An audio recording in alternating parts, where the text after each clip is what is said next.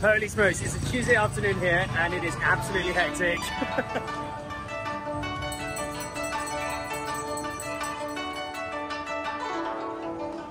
Manila's Chinatown is packed with history, things to do, and most importantly, things to eat. So today, I'm going to be checking out some great places to pick up a snack. Wow. Sobrang masarap.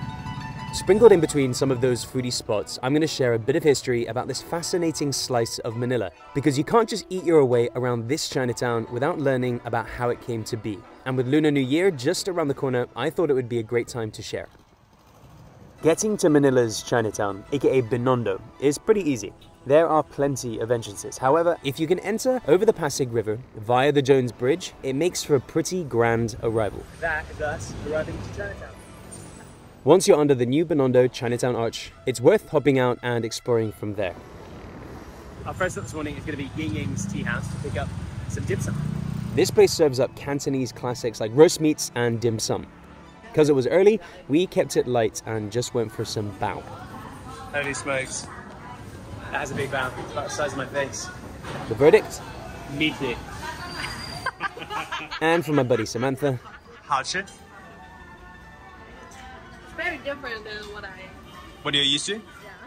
I'd say the dim sum wasn't the most delicate, but it was hearty and didn't break the bank. Salamat. Thanks, you guys. Thank you. Onwards to our next stop, and whilst I take you through some of these streets, I think it's time for a bit of history. Binondo is known as the Chinatown area of Manila. Although different theories exist, the name supposedly comes from the Tagalog word Binondo, which means mountainous due to the former hilly landscape of the area. Founded by the Spanish colonial government in 1594, Binondo was originally meant for Chinese immigrants who had converted to Catholicism, making it the oldest Chinatown in the world.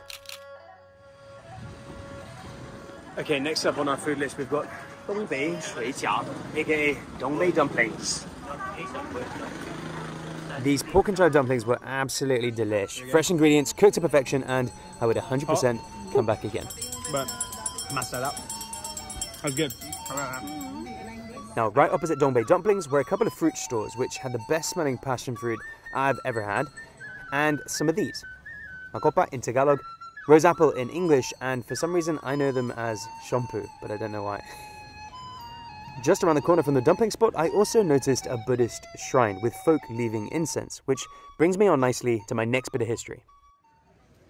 So, Binondo was for Catholic Chinese, but what happens if you're a non-Catholic Chinese? Well, before and during Binondo's creation, there was a designated area for all the Chinese community, called Parian, right next to Intramuros, the old walled city. Supposedly, you could only move to Binondo if you converted. This was appealing given the Spanish officials' policy of expelling or killing Chinese immigrants who refused to convert. Sadly, Parian was burnt down, then torn down in the 1700s, so Binondo was left as one of the few options to move to. Nowadays, Christianity is not the only religion represented in Binondo. There are two famous Buddhist temples, and you'll also see Buddhist shrines dotted about. Okay, next up on the old snack list, we've got sugarcane juice on Ongpin Street. Ongpin Street is one of the classic foodie streets here in Chinatown, so there's a lot of options. We just had sugarcane juice, and this is how they juice it. Is that okay? Salamat, thank you. Oh my god, that's refreshing. First sugarcane experience It's like sweet for Bubs over here. with like a hint of parts of palm. Because we were in Chinatown the week up to Lunar New Year, things were hectic and decorations and gifts were out in full force. One thing that seemed to be super popular were these special tikoi, which come in all shapes and sizes. Basically, it's a type of rice cake made from rice flour, and it's a big deal during Lunar New Year. In Mandarin, it's called niangao, and over here in the Philippines, simply tikoi. Aside from the yummy tikoi lining the streets, we also kept on seeing these edible arrangements. I love these Chinese New Year decorations, which I've never really seen before, so it might be a bit of a Philippine Chinese thing. It's like a Christmas wreath, but with a mini pineapple and some root vegetables. We found out that they're called Get. And is it only for Chinese New Year? and also learned that the 12 lemons, limes / root veg mark the 12 months of the year.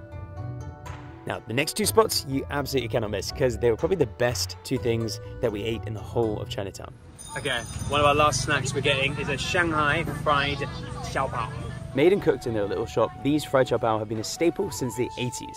The slightly sweet, fluffy buns are packed with ground pork, onion, and chives, and they are pretty damn juicy. There's one thing that you snack on when you're in Chinatown, get one of these. Delicious. As prosperous as Chinatown has been, it's had some dark chapters in its history. Notably the Chinese massacre of 1603, which decimated the community, and also World War II, which destroyed tons of buildings. Fortunately, Binondo has persevered and been rebuilt. It's become a hub of trade, finance, and very importantly, a cultural center and catalyst for the fusion of Chinese and Filipino cultures.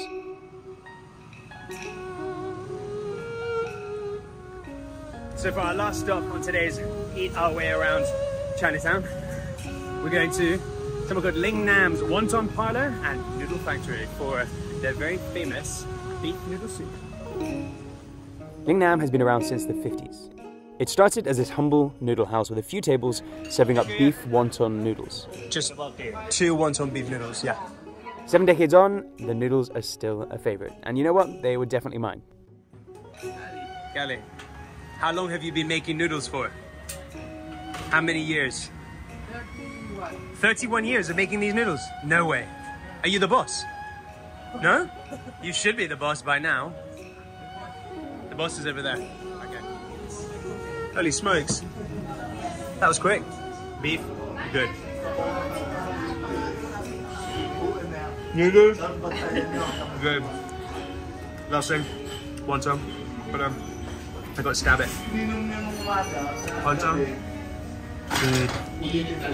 Chinatown, 新年快乐.